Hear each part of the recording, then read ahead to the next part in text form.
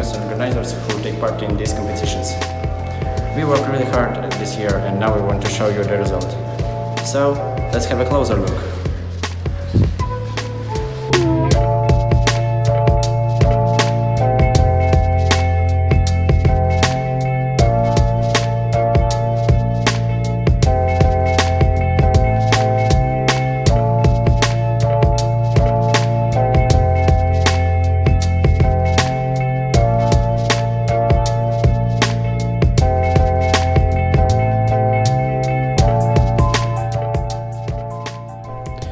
Our robot consists of several platforms, and each part has its own functions.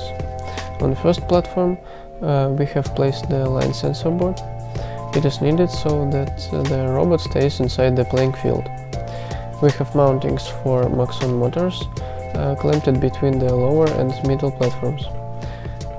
The mounting has a mechanism that squeezes the motors, which have space. In the middle, there is located a motherboard, a dribbler and handles for upper level are attached to it. On the top platform there is the ball search board and a camera placed inside plastic case with a cone-shaped mirror on the top for a circular view.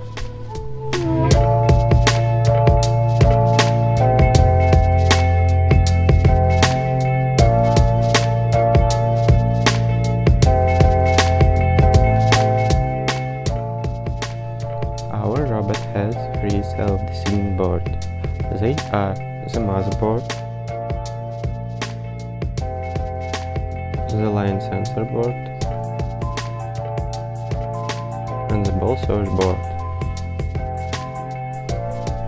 The motherboard consists of expansion board for 𝗔𝗶 connected to the main board with the socket system.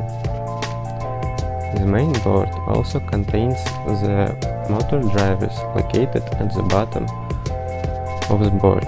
The ball search board has 32 𝗃2240 sensors on the board connected to 𝗔𝗲𝗨𝗏328 multiplexers, with board is fixed to the main board via UART.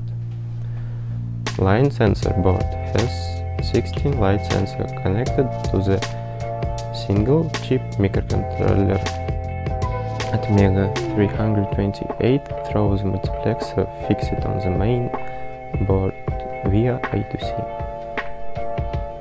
Also, there are 16 red LEDs on the board for a better view of white line.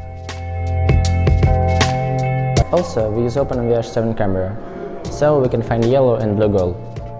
We have many ideas for tactics, but now we realize not all of them.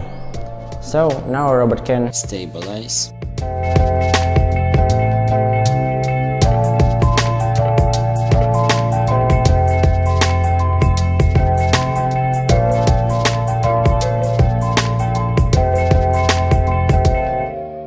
react to the white line,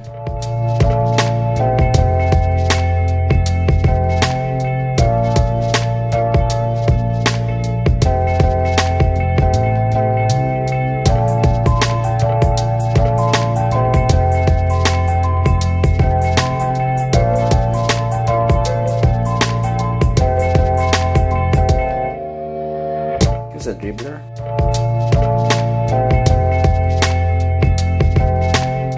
score goals,